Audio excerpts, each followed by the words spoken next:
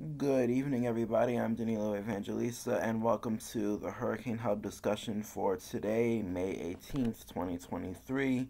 Let's get on right with it, shall we? Going into the National Hurricane Center. Gotta refresh the page, going back to the home page.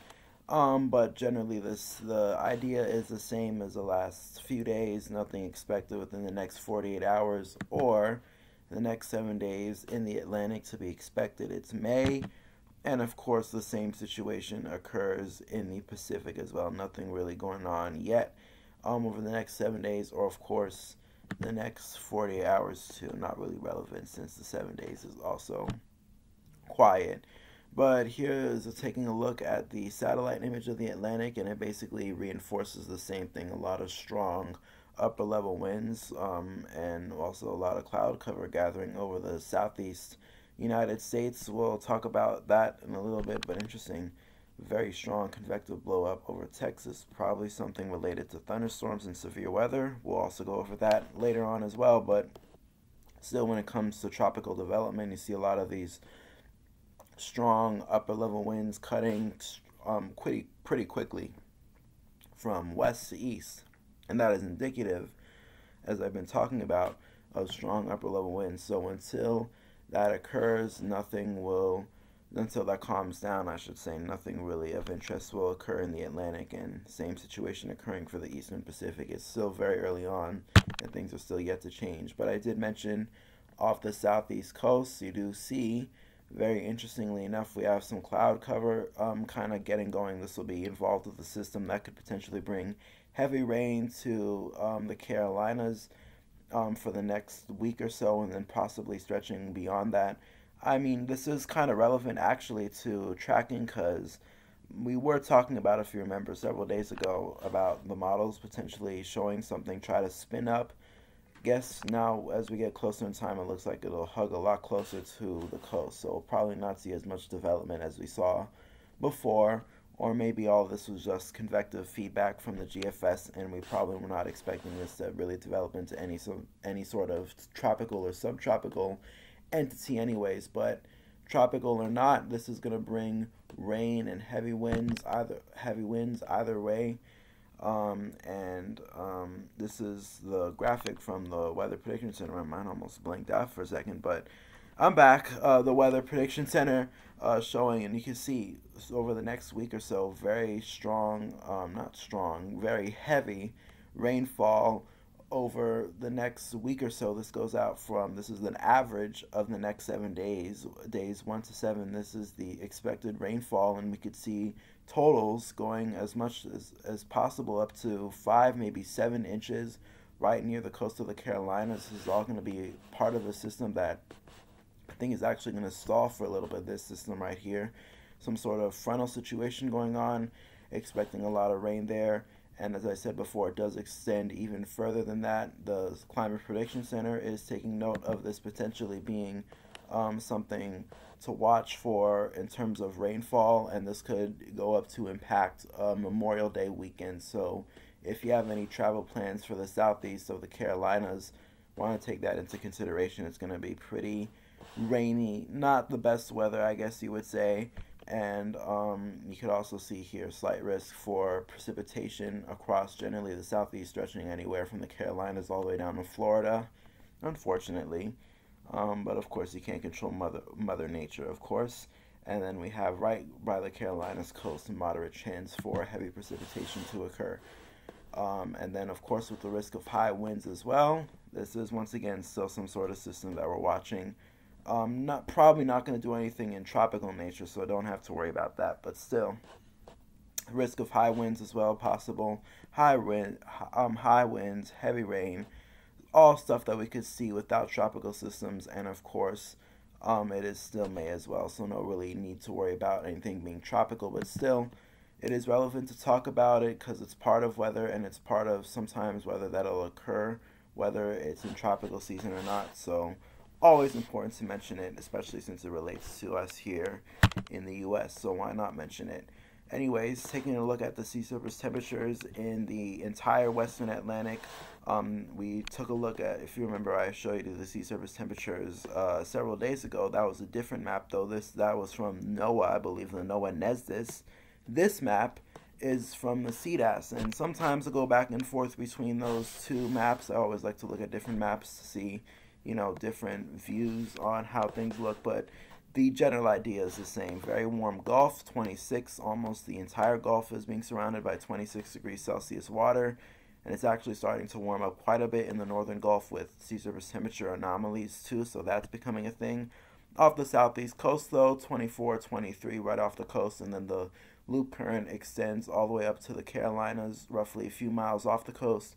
So I guess if you want to kind of go out from the Carolinas and then go out to, let's say, not really that good with geography, but maybe 50, 60 miles off the coast, and then kind of tip your toe in the water, you'll definitely get into very warm waters. Or you just go all the way down to Florida. They have waters solidly off their coast, off southeast Florida, 27 degrees Celsius, and if you want to go even further to the Keys, they extend all the way up into the 28, 29 degrees Celsius mark, and that is starting to get really into the very warm upper 80s, low 90s, and especially once that surrounds the Gulf, the entire Gulf, by the time we get to peak summer, you wouldn't really have to worry at all about whether or not the Gulf is warm enough for hurricane development, because the Gulf will always be warm, whether it's El Nino or La Nina. It'll always be prepared for the development of a strong storm. That's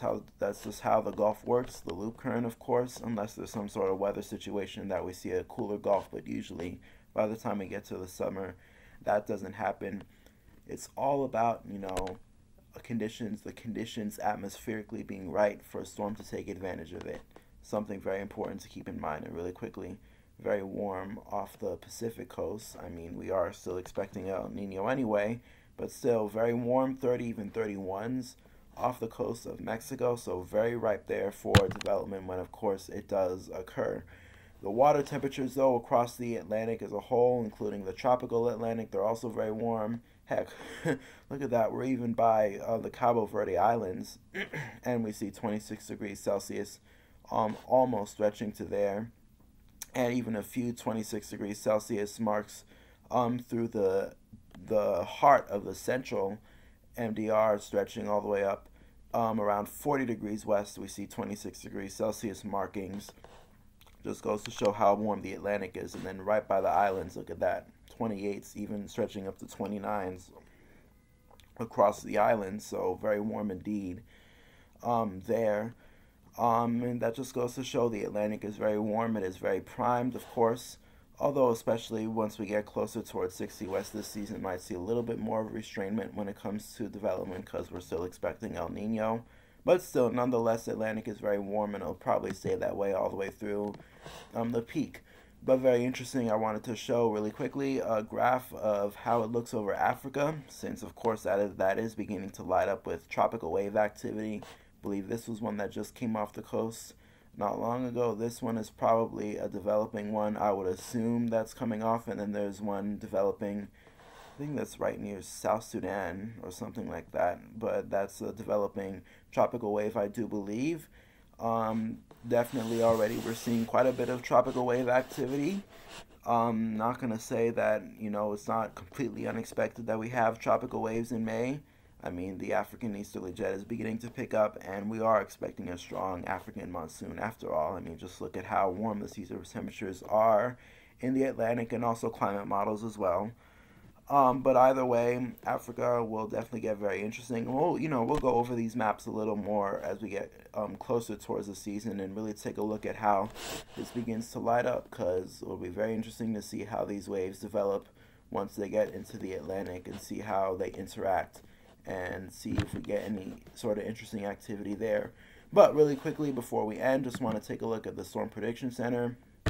And yeah, as I did say, and as I did think, that convective burst near Texas that we saw earlier, very powerful one. Some severe weather expected today. Slight risk of severe weather. Tornadoes is not really much of a threat. And wind as well, only 5% there. I guess the main threat to watch is for hail for today.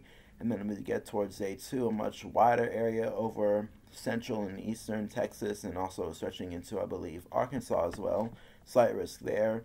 Winds is at 2%. The wind is at 15%. I mean, the tornado risk is at 2% because I think it's only the tornado risk that has a 2% probability.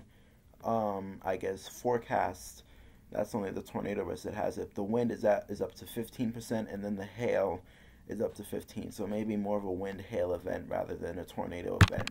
Always good that the tornado probability is less. And then we have a marginal risk for severe weather across the southeast. Probably just some thunderstorms by the time we get to day 3. And then after that, the potential or the predictability is too low. So not much in the severe weather department there.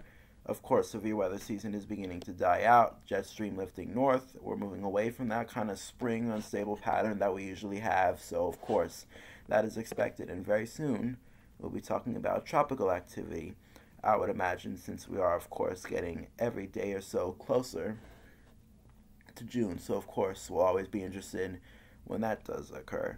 But anyways, that does wrap up today's discussion. Of course, very quick, very brief, straight to the point. Because of course there's nothing a lot to talk about really, but of course always still interested to keep up on what's going on daily, and eventually we will have something to talk about. But until then, stay safe. If you haven't subscribed already, I strongly encourage you to do so and share with family and friends. Really get the community going. And with that being said, I'll see you guys for our discussion tomorrow. Bye.